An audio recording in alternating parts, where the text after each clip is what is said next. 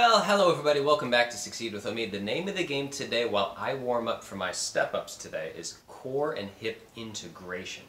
Very quickly, a lot of times when I'm coaching people through back pain cases, for example, they tend to think they have a weak core or inactive glutes or tight hamstrings or stuff like that. And yeah, sometimes those are ingredients in the actual recipe of the problem. But here's the problem. If you just change the ingredients, if you activate the glute and if you activate the core and make it stronger and stretch out the hamstrings, those are still three separate ingredients that don't actually bake together very well.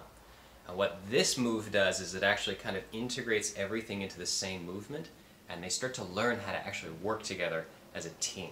So, a couple things we got to cover first. The setup for this, if you don't have any pull-up assistance bands, this gets pretty difficult, but I've got them anchored pretty low. These are very light bands. I'm just using this as a warm-up.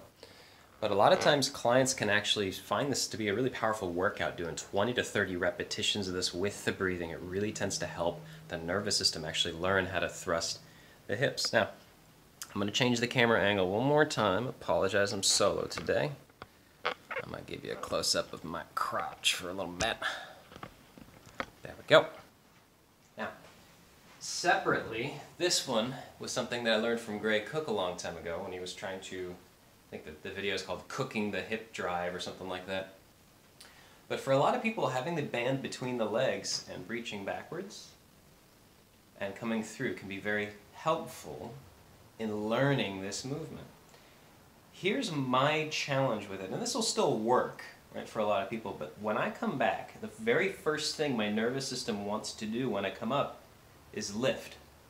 And that's not going to drive me forward, that's going to lift me up and into my lower back. I have another video on this next one where I was actually basically saying put the band instead of in the hands on the hips. Now what the band's doing now is it's pulling me down and back, and the hips, when they drive, they push forward and up. That's what the lower seat of the pants actually do. They do this movement. But here's the challenge. I've now taken out all of my core. It doesn't have to do anything because the load is below my core. So, do them both at the same time.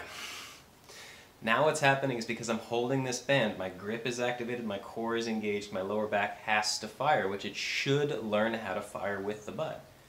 And as I pull both forward at the same time, now my hips really have to learn how to work with the core and a lot of stuff. How to make this harder? Bring the feet closer together.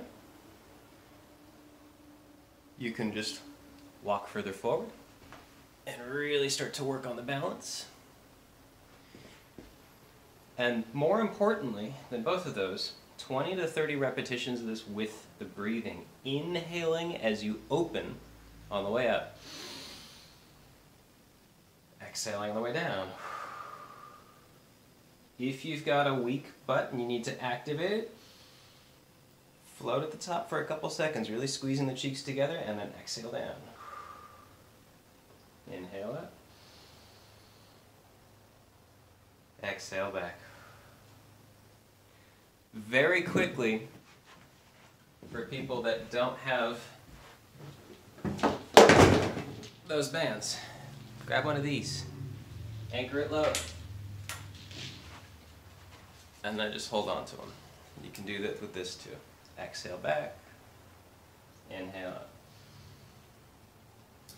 I usually try and stay away from sports analogies because I don't know that much about sports, but I know about team-based activities. You can have all of the best performers in the world on the same team, but until they actually learn how to work together to communicate and build off of each other's skill sets, filling in each person's weaknesses and stepping aside for somebody else's strengths to shine, that team is not going to perform very well. And the hips and the core especially work like that. The hips are our primary drive, our engine through the world. And if it's not working with the core very well, we really start to run into a lot of problems, especially worst case scenarios, back pain. That's the worst disabling feeling in the world these days. So try this out. It's a little bit trickier than you think, and it's going to look a little funny, especially if you're doing this as gym. If you have a home setup, it's better. Especially when you start to learn the effectiveness of the exercise, you stop caring about what people think of the gym, because it's the best warm-up for kettlebell swings, deadlifts, any types of lunging and squatting patterns, any kind of core workout that there's a lot of rotation in, believe it or not, this will actually help out too. So try this out, let me know how it goes for you. I have more tips for you guys if you want them. Just drop a comment down below and I'll answer any questions in a video format. But that's it for today. I hope this information was very helpful to you guys. As always, have a happy and healthy rest of your day. Talk to you next time.